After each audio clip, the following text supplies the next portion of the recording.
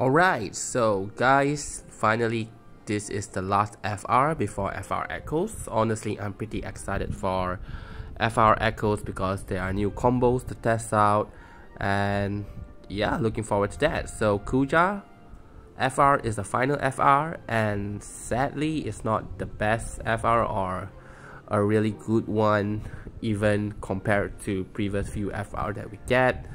So yeah, I do think that a lot of people actually skip him, including myself, but I will definitely do a showcase using my alternate account, so at least we have that. Okay, so Kuja's FR is only 50% for party and 70% when Kuja himself takes a turn and using a skill, obviously. So in terms of HP damage limit up, it's only 10%. I do not understand why he received 10% when we have characters that get 50%. Yes, even though he have a BT, unlike the other character who get 50%, like Anna Cross or Aranya, they do not have a BT. But even with Kuja's BT, it's just a total of 30% HP damage limit up. So to me, that is really lackluster. Might as well they don't even add in that 10% and give him additional 10% HP damage bonus. That would probably be better. So anyway, for recommendation, I do still think that Kuja does hit pretty hard. 7 HP dumps on his LD, full damage on all enemies, and he has 4 users of it right now. So I would suggest to bring Luna Freya to give him 4 consecutive turns, so you can just hog all the 9 FR turns with Kuja and finally passing the last turn to another character and use a really huge attack, something like a Cyan Call, or if you have any other attacks that is really huge, then it's worth using it at the last attack. In addition that, when you set it up this way, you can enter summon and also deal a huge chunk of damage. So how to set this up? First, we have Kuja using FR, so that after Luna Freya provides him 4 consecutive turns. The first turn you use Kuja's FR, then you use Kuja BT finisher, and that's the first turn of FR, so you have 9 turns left. Then you enter Kuja's BT phase, and that takes up another 7 turns.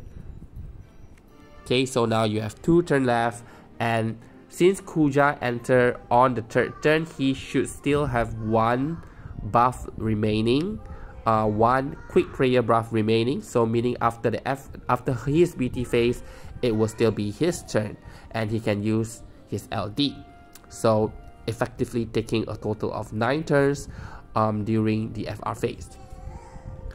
And with the final FR turn, so assuming that if you have another character, so now it's the other character's turn, and then you can enter summon, then you can use the last attack. If the character really hits hard, you can just use one of the attack, or else you can just use Cyan Call and end the FR phase. So in terms of HP damage bonus, so if you start with Kuja's FR, then the BT finisher, that's 73%. Then you enter Kuja's BT phase where S1, S2 is 78%, then EX, LD to recover back, S1 and S2, then you can use S2 again, then FR, and finally BT finisher. So with that, total HP damage bonus is up to 848%, which is not too bad, I guess. So that's that. So as for Kuja's evaluation, I mean, I would really want to say that he's bad, but if you look into his entire kit, he still does hit pretty hard, and his kit mostly is either full AoE HP dumps, or like S1 he has Splash. Okay, so Splash 80%, and with some HP damage up, it is technically 100%, so he will deal full AoE HP damage on S1, S2, EX, and LD. So just in comparison, if you take a character like Rinoa, so with Rinoa's BT effect, when she uses her HP plus,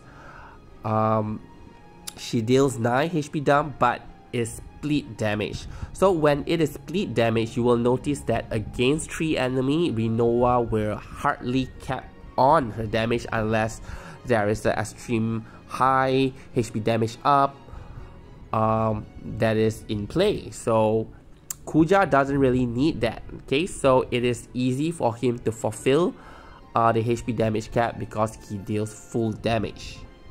Alright, so in that situation, Kuja is actually still pretty good, given that his LD 7 HP dump against 3 enemy, that's 21 HP dump full damage. Right, but the question here is, how often do we really get a fight that has 3 targets? Okay, so, and in Echo's era, like after you use the main FR, so let's say you have Kuja using the main FR, then you have your other characters using Echoes, but since Kuja FR is only 50% plus 20% from Echoes, that's only 70%, so that is also really lackluster, and you probably won't even want to use it in Echo's era. So to me, that is his problem. Okay, so his kit is actually still okay, it's just that it is not good enough for the next era. I mean, his FR is not good enough for the next era. So for his base kit score, I also give him a 2.5. Definitely we have much better options against most of the fight which has 2 enemies. So anyway, I personally will not be pulling for Kuja, but if you have his kit, like if you have it in green, it is not a waste to invest into his FR and use it. With the fight that we have, I would say that he is still relevant. You can still use him as a main to clear a lot of fight, since most of the fight now is pretty easy. So don't worry about it. If you like him, max him out.